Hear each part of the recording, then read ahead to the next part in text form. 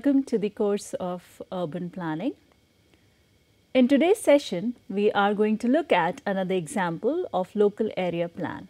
Earlier, we had seen that the examples of local area plan include zonal plan or subcity plan, town planning schemes, ward committee plan, coastal zone management plan, urban redevelopment plan. Today, we will look at the case example for urban redevelopment plan. As an example of urban redevelopment plan, we are going to look at the case of Jama Masjid Precinct redevelopment. Prepared in 2006, plan was prepared by Pradeep Sachdeva Design Associates for Municipal Corporation of Delhi. Accordingly, the coverage of this session will include hierarchy of land use plan in Delhi, statutory provision for zonal plan and redevelopment plan, understanding of special zone, planning methodology involved in the case, site background and analysis done as per the case study, conceptual framework proposed, proposal and development strategies involved in this case, and implementation framework. Accordingly, the expected learning outcomes would be you should be able to identify the hierarchy of land use plan followed in Delhi. You should be able to state the statutory provision for zonal plan and redevelopment plan in Delhi in relation to the Master Plan 2021. Further, you should be able to explain the special zone. You should be able to review the planning methodology involved in the redevelopment plan. You should be able to review the site background and analysis provided. Further, you should be able to review the conceptual framework given in the development plan. Moreover, you should be able to list the proposal and development strategies proposed in the plan. Finally, you should be able to discuss the implementation framework proposed in the development plan here. As we had seen earlier, that once the development plan is prepared, its proposal can be further implemented by preparing local area plan. Local area plan improves the implementation of the development plan. It allows the realization of the development in our neighborhoods.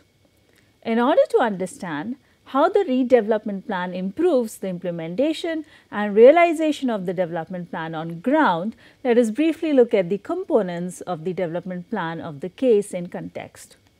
In Delhi development plan, the land use plans could be seen mainly at three-level hierarchy.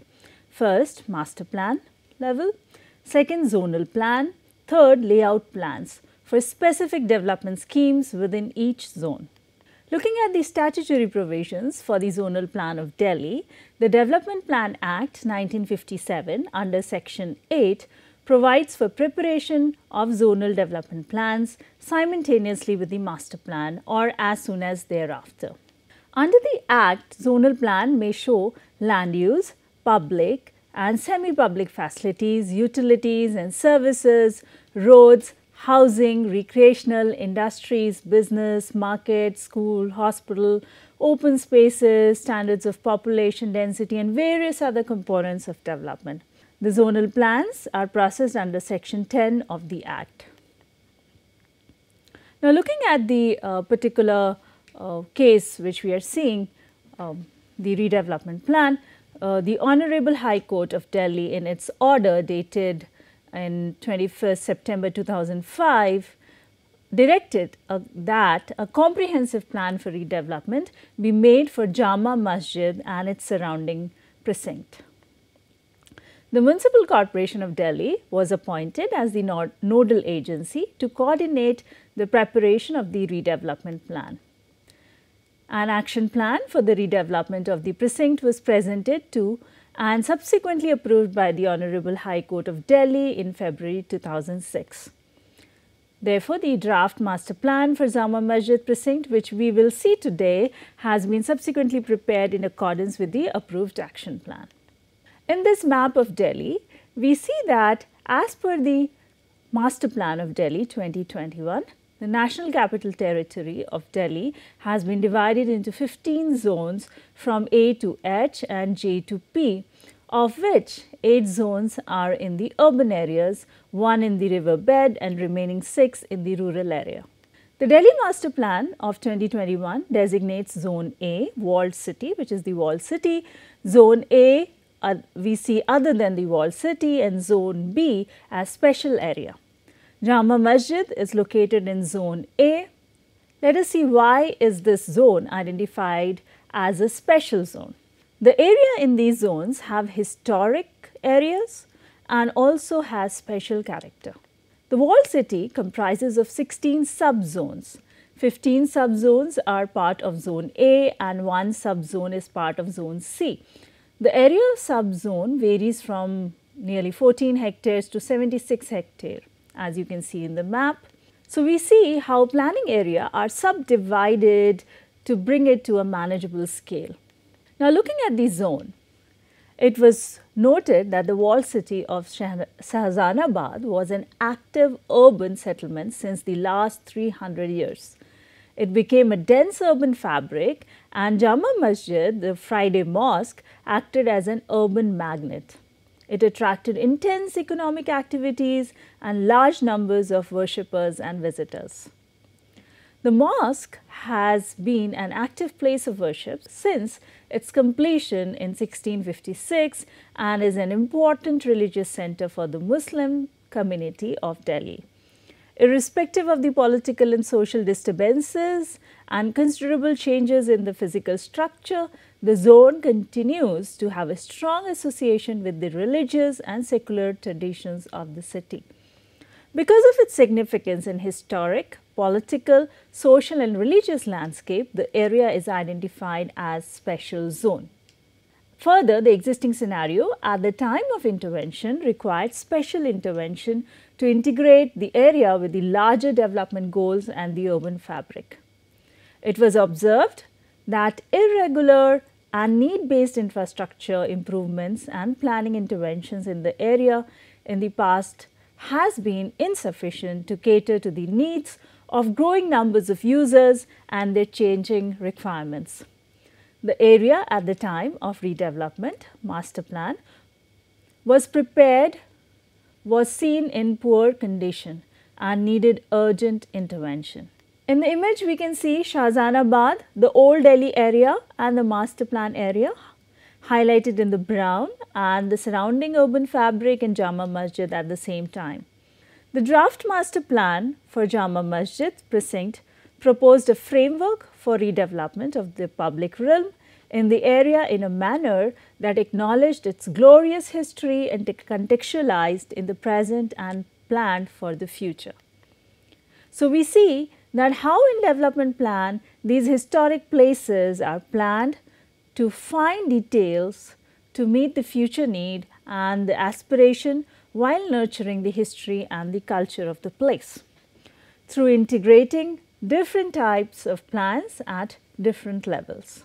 Now, let us look at their planning methodology. The master plan was prepared based on the study of the area, input from the civic agencies, service infrastructure providers and the government of Delhi. Further, input was also taken from expert opinion and research input was also considered.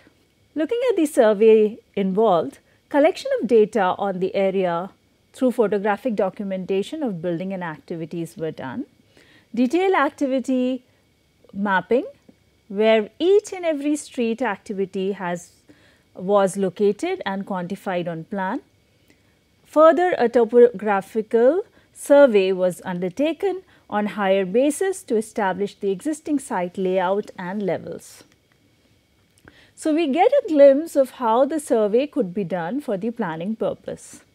Further looking at how the inputs were taken from different agencies. We note the agencies, Government of National Capital Territory of Delhi, then we see Municipal Corporation of Delhi was involved, Delhi Development Authority, Delhi Urban Arts Commission, Delhi Police, Traffic Police, Archaeological Survey of India, Delhi Board was also involved. Input from these all agencies helped the planning team to prepare the action plan that formed the basis for the draft master plan. We see that how input are taken from different agencies and stakeholders so that the proposed action plans are practicable acceptable and comes from the people, the collective process. The purpose for the redevelopment of Dargah, Sheikh Kalimullah, has been prepared on the basis of direct interaction with the representatives of the concerned traders at the initial stage and at the later stages through Waziri, involvement of Waziri, the lawyer for Delhi Waqf Board. The Waqf Board have been providing inputs and reviewing the planning process. Where possible, the planning team has also interacted with the project affected people to ascertain their requirements. Further, we see that details to capture the urban infrastructure services were taken, and these information were taken from Delhi Jal Board for water supply and sewerage, BSES Yamuna Power Limited for water supply, Bharat Sanchar Nigam Limited for telephone services. So, we see various sources for the secondary data for the planning process. Further, we see expert opinion was taken. So, we see how different layers of urban fabric are taken care of and how different people are involved to have those understanding and to make those interventions and integration for the proposed plan. As we had seen earlier, that the local area plan in its very first stage requires systematic understanding of site background through data analysis and interpretation. We also saw that in their planning methodology, the survey was the first thing which they had undertaken. So, we see what all was surveyed and how it was done.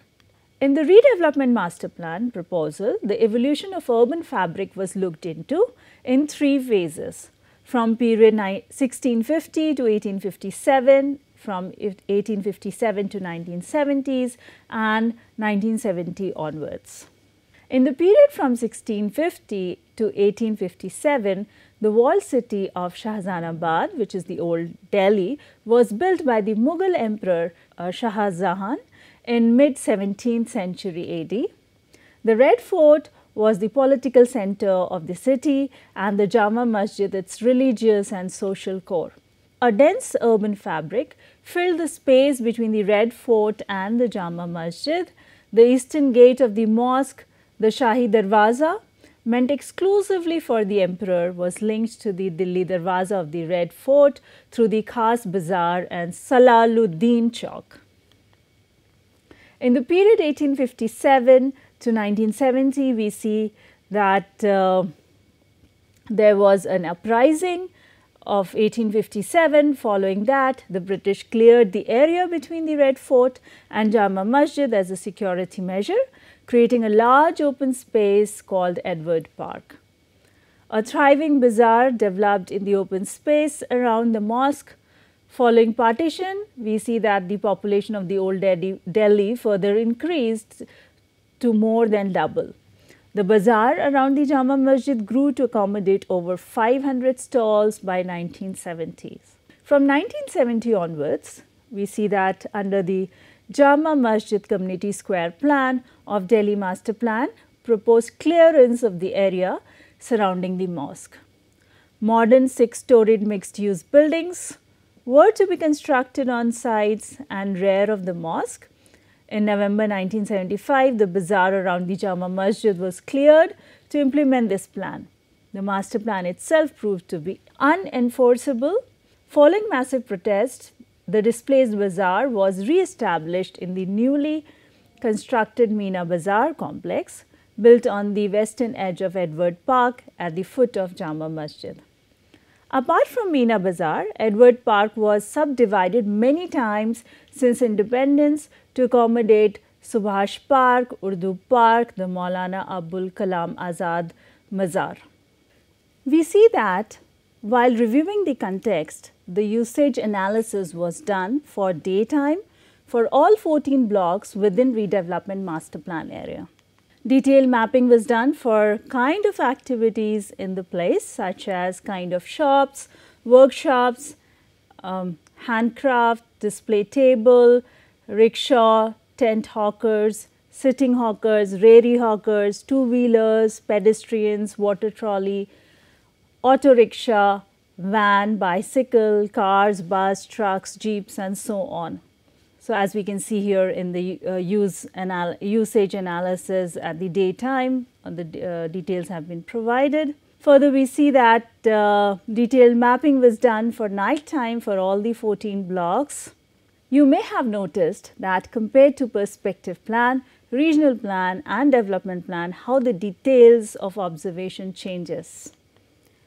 Furthermore, detailed analysis and mapping was done of roads. Here we see analysis of Subhash Marg. If you look at the legend indicated in the map, they observed and mapped range of vehicles including bus, car, the Fat-Fat Seva, auto rickshaw, motorcycle, bicycle, cycle rickshaw, push cart and pavement vendors. In the process, the team further analyzed the Meena Bazaar in the vicinity. Further, they looked into the existing urban infrastructure services including telephone services, water supply, sewerage, electricity. We can see through the range of drawings prepared and presented in the master plan document. So, we saw range of analysis undertaken and the thematic maps prepared in the process of studying the master plan area. So, based on the existing site background and agency and stakeholders participation, the conceptual framework of the redevelopment master plan was prepared. So, now let us look at the proposed conceptual framework for the redevelopment plan.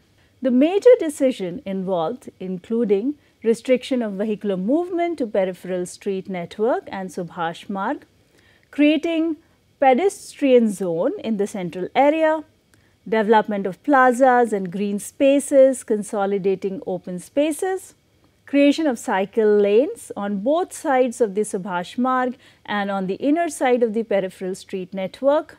The collective decision was to restore the historic routes, to develop the Khas Bazaar route linking Jama Masjid to Delhi Darwaza of Red Fort, to re-establish circumambulatory route around Jama Masjid. The pedestrian path between gate number 2 and gate number 3 was planned. Multiple pedestrian routes were proposed to increase permeability and connectivity across the area. The collective decision was made to extend the Jama Masjid ground to include Maulana Shaukat Ali Park and open spaces in front of gate number 2 to increase holding capacity of mosque. Further, they proposed to relocate Meena Bazaar to the northern end of the area. Proposal was made to provide multi-level underground parking beneath Subhash Park. The intention was to provide parking to accommodate tourist buses and to connect the pedestrian spine linking Jama Masjid and Red Fort. Further plans were made to locate a tourist interpretation center off the pedestrian spine. Further, the decision was made to increase the access and restore Maulana Abdul Kalam Azad Mazar. Similarly, Dargah Sheikh Kalimullah was to be restored and its surrounding shops were to be redeveloped. So, we saw how the conceptual framework was proposed for redevelopment of Jama Masjid. You may also reconnect with the contents of the local area plan which we had seen earlier. Moving forward, we see that the conceptual framework for the redevelopment of Jama Masjid was further detailed down into proposal and development strategies. The proposal and development strategies clearly tell us what has to be done on ground, where and how. The areas identified for the interventions were first the Jama Masjid building. A separate independent conservation plan was prepared for the Jama Masjid building. Second, we see the Jama Masjid grounds. This consists of the enclosed land surrounding the mosque building. Third, we see the rest of the area, the Edward Park area between Jama Masjid and Subhash Marg. This consists of Meena Bazaar, Maulana Abdul Kalam Azad Mazar, Urdu Park, Delhi Jal Board reservoirs, Subhash Park, Dangal ground, Dargah Sheikh Kalimullah, the now demolished Indira and Court Market. So, we can see it all of them in this plan here. Further, we see that interventions were planned in the peripheral road network connecting the area to Netaji Subhash Marg, starting at the pedestrian overbridge at Daryaganj intersection, continuing through Urdu Bazaar, Chauri Bazaar, Daribagh Kalan, and meeting Netaji Subhash Marg at Parade Ground. The supporting arterial road network consisting of Netaji Subhash Marg from Darjaganj intersection to Lothian Bridge.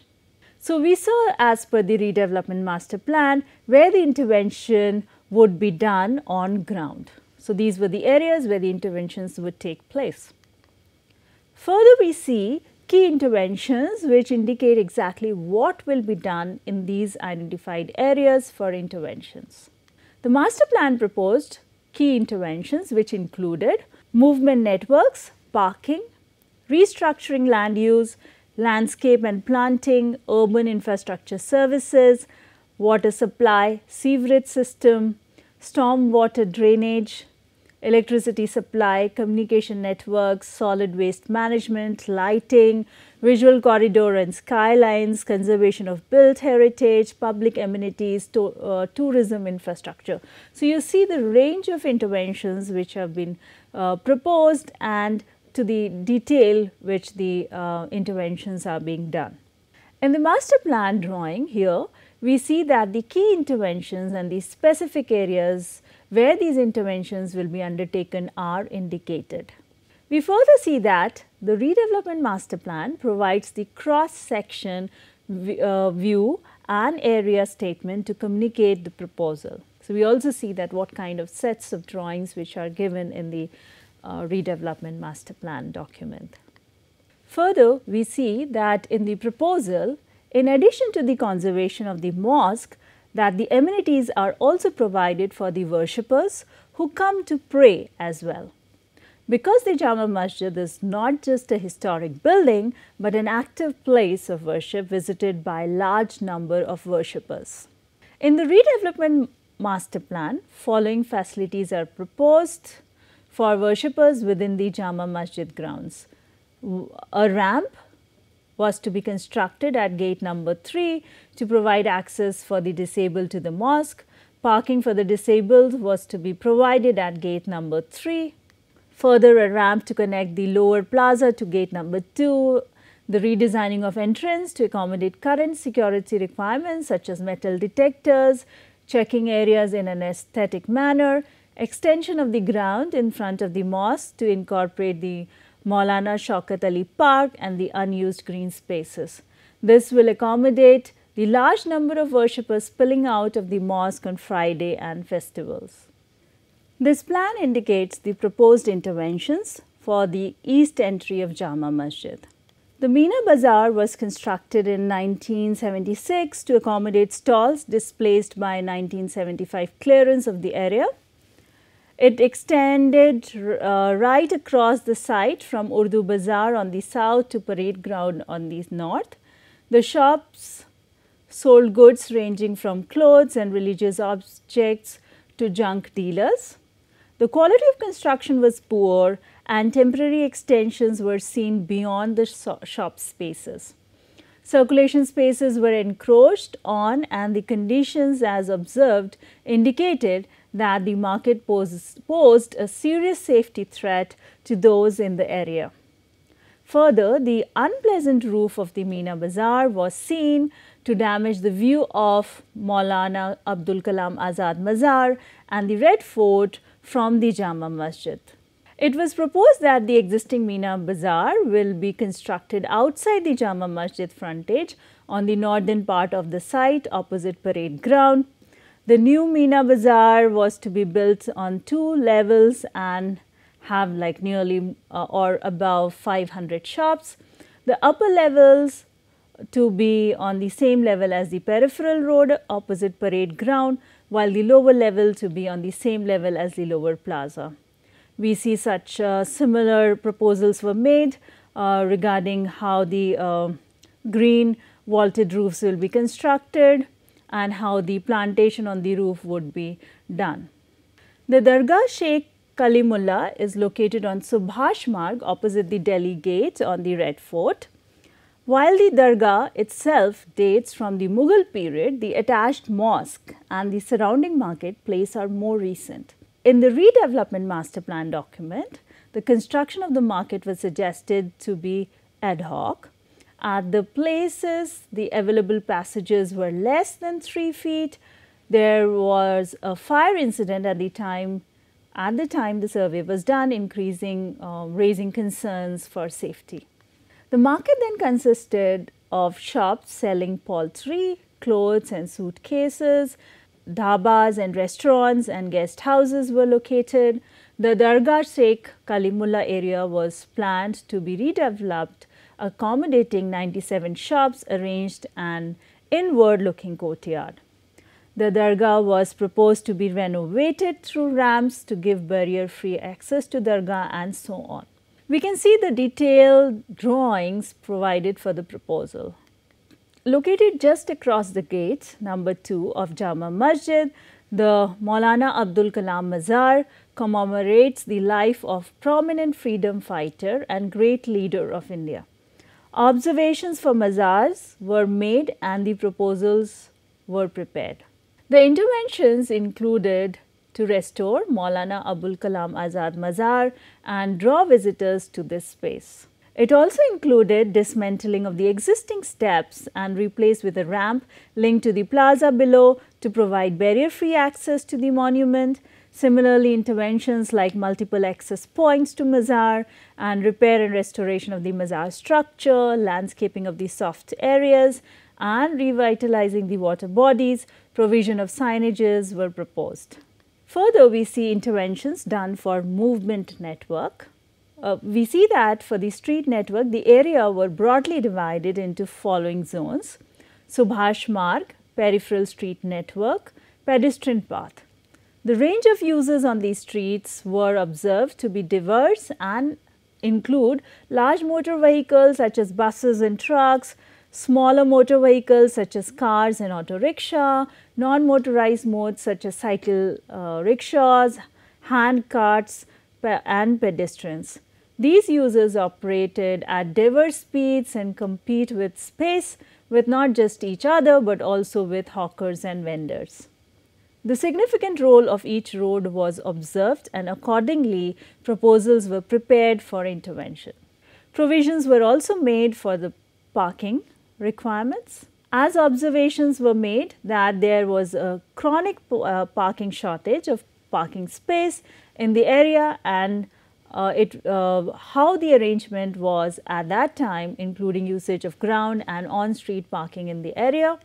Accordingly, the interventions were proposed, which included bidirectional cycle lanes, one-way loop, restricted two-way movement in certain blocks, restriction on movement of goods to non-peak hours, and plaza for transfer of goods to avoid interference with the traffic movement. Additional pedestrian provision, ramps to connect the various levels on pedestrian path, retractable bollards for emergency vehicles onto the pedestrian area, restriction on street parking, provision for intermediate modes of public transport such as auto rickshaw, multi-storied underground parking lot. All these interventions were suggested. Further, mechanism was also developed to offset the cost of the project. We further see traffic management plan for festivals. We see that interventions were also proposed to manage traffic on festivals, including restricted motorized traffic within the area for short period of time during peak hours, differential parking structure, free parking at remote location with shuttle service, and strategies to discourage usage of private vehicles. We now see how urban infrastructure services were proposed, what interventions were proposed. The peripheral streets surrounding the precinct act as a feeder for urban infrastructure services in the area.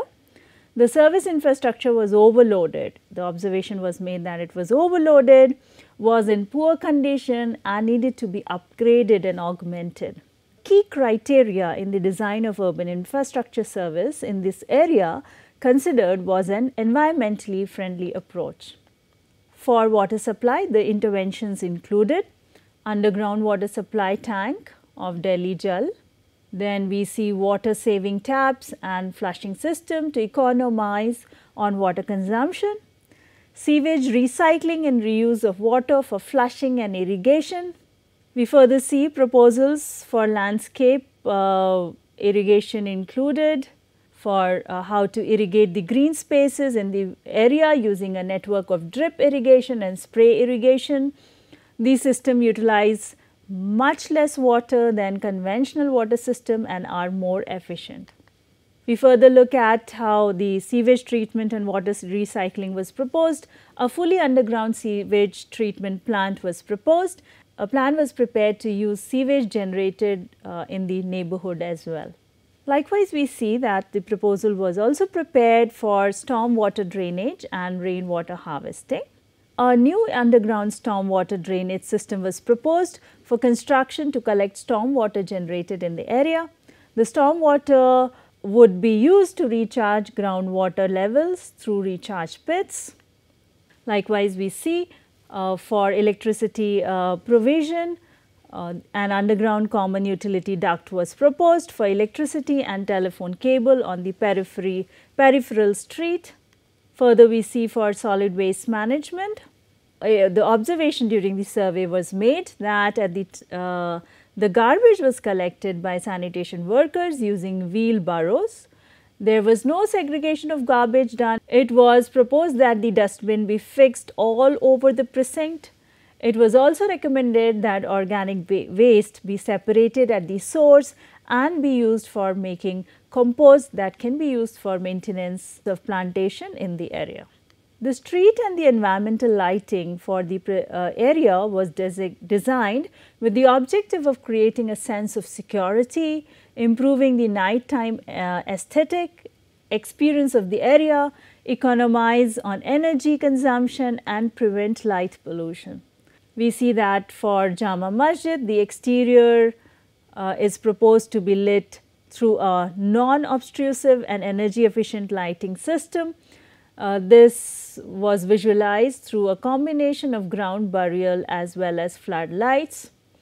A specialist lighting firm would plan the lighting details. We further see key interventions which were proposed to improve the visual corridors and vistas, clear all obstructions including unauthorized construction on the street, projecting signages and hoardings on key access routes. These include Matia Mahal Road, Chauri Bazaar and peripheral street network. All structures, streets and level differences proposed within the plazas were to have their tops below the Jama Masjid plinth, so that the view of Red Fort from the Jama Masjid's front steps. Meena Bazaar during the survey was visual aberration, marring the view of the Red Fort from the front steps of Jama Masjid. The bazaar was proposed to be demolished away from the Jama Masjid frontage on one side of the site. Further looking at the conservation of the built heritage, what proposals were made, it was recommended that it was important to involve an institution with expertise in the subject of heritage conservation, such as intact, to take care of the conservation of the built heritage. We further see, as per the survey, large number of people worked and visited the area. They required toilets, drinking water, public telephones and assistance booths. It was proposed that these amenities be consolidated in public convenience blocks that would be distributed all over the area. The advantage of this system was that it was easier to monitor and manage these facilities and gave more security to the users. Likewise, we see further that as per the survey, the Red Fort and Jama Masjid were visited by lakhs of tourists every year. The tourism sector supported a number of livelihoods in the area and also stimulated the local trade. So, therefore, an interpretation center for the tourist was proposed in front of the Meena Bazaar on the North Plaza. The interpretation center would cater to not just the precinct but all the Shahjahanabad area. The interpretation center would contain an exhibition space, tourist information center, a souvenir shop, public toilet, food courts to serve the renowned cuisine of Old Delhi, and so on. Further, the guidelines were developed to control the proliferation of commercial signage in the area. Likewise, we see, keeping in view the large number of users and visitors expected to use the area as well as the complex and varied activity at different times of the year, it was proposed to have a rugged and easy to maintain planting. Now, looking at the proposal made for implementation of the redevelopment master plan. For any master plan, it is important to have a good understanding of how that proposal is going to be implemented. Looking at the severe constraints of the administrative framework for implementation in the plan, it was proposed that a special purpose vehicle SPV would be set up for the implementation of the project. Private investment was proposed to be brought into the project against the projected earnings from the shops, parkings and advertising over a fixed number of years. The government was suggested to subsidize the deficit that cannot be recovered from the operations and maintenance activities while reducing the dependency on the government funds. Investment by direct beneficiaries was also suggested in the plan.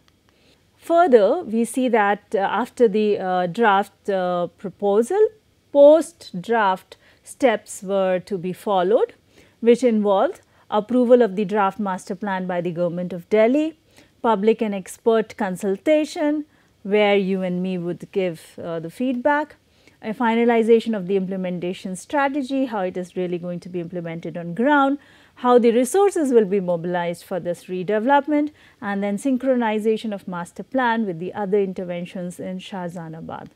Further, the environmental impact assessment would be undertaken, finalization of the master plan would be done, and then it would further other activities like obtaining approvals and sanctions from the required civic agencies would be processed.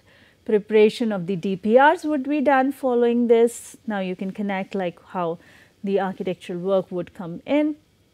Tendering of the project would be done and construction on site will be done. So, we see that how the urban redevelopment plan helps us to connect the larger goals in the development plan with the zonal plan and then bring it on ground. And the level of details what are involved in it and the kind of surveys and kind of work which are done in this particular plan and how it is integrated with the larger goal. So, summarizing what we saw in this particular session, we saw the hierarchy of land use plan which is followed in Delhi. We also saw the statutory provision for the zonal plan and the redevelopment plan. We try to understand how these special zones are identified, what planning methodologies were involved in this particular case. We also saw how the site background and analysis was done for the redevelopment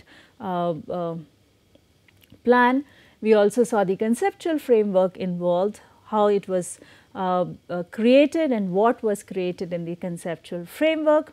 We further saw what kind of proposal and development strategies were prepared, and then also the kind of implementation framework which was suggested and the what further steps will be followed after this particular stage. So, that was what we covered today in this particular session. I hope it helped you to understand the different levels of plans. Today we saw a particular type of plan and how it connects to the different level of plans and what it constitutes. So, we used the following references. We used the URDPFI guideline and then the Jama Masjid Precinct Redevelopment Plan today. Our coverage was limited with the scope to make you aware of the topic. There are enormous readings and movies available to explore. Few are suggested here. This is not an extensive list. You may feel free to suggest more from your experience. Please feel free to ask questions. Let us know about your concerns you have. Do share your opinion, experiences, and suggestions. Looking forward to interacting and co-learning with you while exploring cities and urban planning. So, that was today's work. Thank you.